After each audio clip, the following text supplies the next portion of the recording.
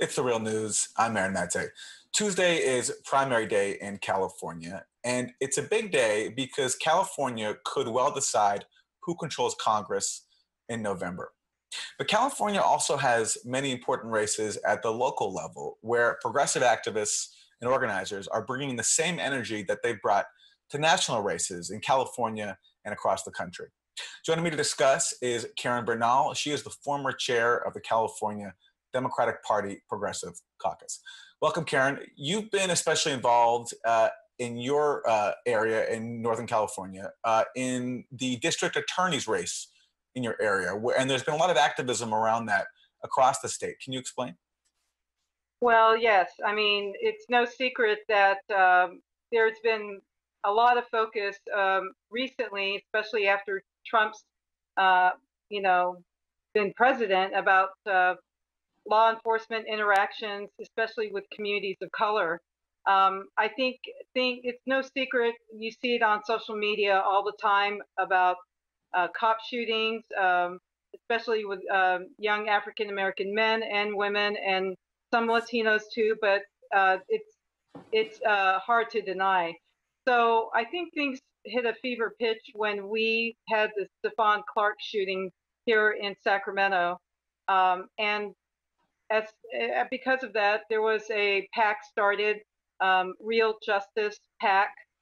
Sean King's, along with Becky Bond and others from Bernie's campaign. And um, what we've done is that we've focused on county prosecutor and law enforcement races around the country. Sacramento is definitely front and center in that fight. So yes, all the progressive energy, as it were, the the the burners, they've all, come together over this DA's race and the sheriff's race. And the national races, California has some high profile lawmakers in Congress who are being challenged, especially Senator Dianne Feinstein. She's facing a very large group of candidates. And because of California's system, anybody the top two candidates in any from either party are the ones who advance the general, which means that come November, Feinstein could be facing off against a Democrat. Could you talk about that race? Yes, I mean, she could be. We don't know that that's for sure. I have to say that you mentioned that there were multiple candidates, multiple Democratic candidates at that, and that reality alone may be enough to kind of put the Republican, unfortunately, I say unfortunately, as a progressive, up against Feinstein.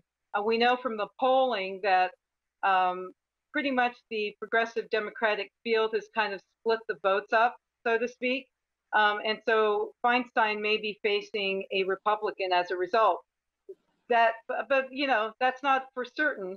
And we do have some candidates on the Democratic side that, certainly between two or three of them could very well end up in the top two, as they call it. If that happens, it'll definitely be a fight between the establishment and the progressive wing of the party. And the governor's race, you have Lieutenant Governor Gavin Newsom, who is in the lead, but that's a situation where he could where his second place finisher could be a Democrat, which has led to concerns that in November that might split the vote if you have two Democrats running against a Republican. Well, the thing there, though, is we have a system here, again, top two. So in that instance, one of the things that happened recently, which caused a lot of consternation, was the fact that Gavin Newsom's campaign, it was found out, was sending mass tweets targeted to Republicans in an effort to drive the Republican turnout. The thinking being that Gavin would rather face off against a Republican than another Democrat. The thing about that is, what caused the outrage is that, as you stated at the top of the show, is that it is a priority for Democrats at the national level to try to flip some of these Republican seats for Congress.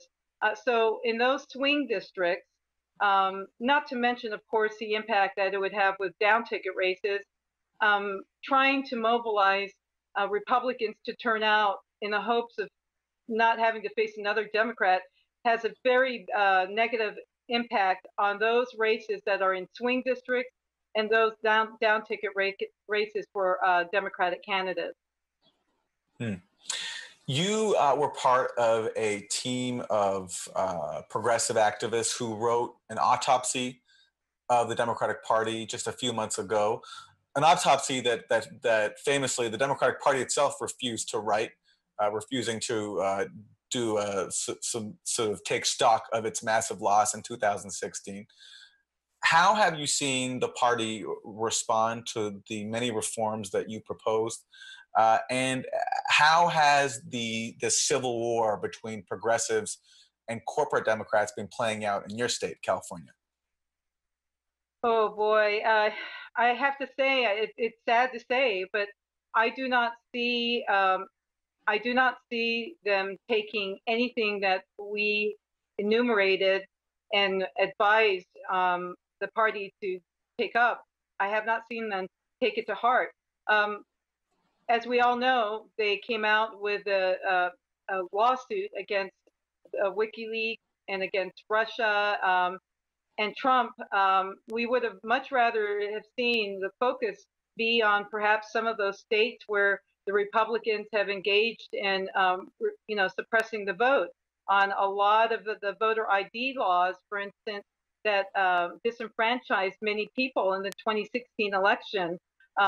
We've also seen them, the DCCC, seemingly prioritize those Democrats that either had, military intelligence or military backgrounds for these congressional races, in some cases against known progressivists on the ground.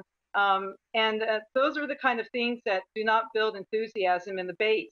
I think it's fair to say that what cost us the election in 2016, that same dynamic, which is a lack of enthusiasm, the fact that the turnout was bad in a lot of those states, that dynamic, it hasn't gone away. And really, the only enthusiasm that we're seeing are those which are races that are basically self-determined by the base itself, the progressive base.